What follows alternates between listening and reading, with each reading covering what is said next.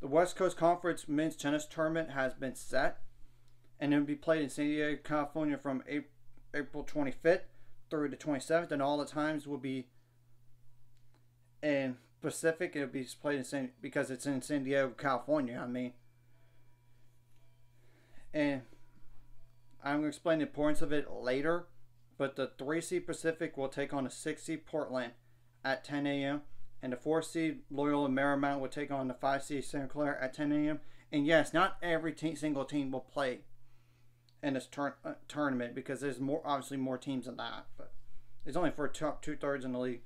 And the next day on April 26th, the 2 seed Pepperdine will take on the winner of the Pacific and Portland match, while the 1 seed San Diego will take on the winner of Loyola Marymount and Santa Clara match at 10 a.m. And obviously both semifinal winners will play each other on April 27th at 10 a.m. And I'm going to explain the importance of it. As we all know, the cut line right now is 47 teams. And really, Pepperdine is trying to make sure they're in the big dance. And I'm sorry, for Pacific, the only way you're going to get to the NCAA tournament is win the whole conference tournament. Same thing goes for Santa Clara, Loyola Marymount,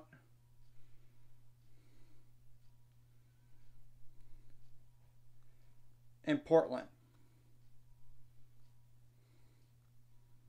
Yeah, I know what's crazy is Gonzaga got left out. St. Mary's got left out. And they're literally ahead of them. It's just the problem is they didn't finish top 6 in the West Coast Conference. So I'm just telling the truth. And San Diego, they're trying to play for a top 16 seed, but even if they get to play Pepperdine, so to speak, I don't know if they're going to have enough points to be a top 16. That's the only problem.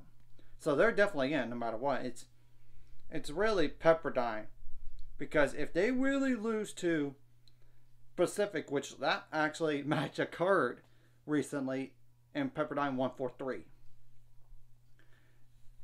I think if they lose that match, I think it becomes a little bit hairy, but I still think Pepperdine gets in.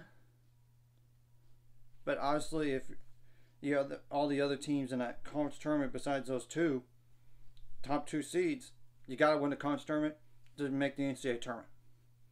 And that's pretty simple right there.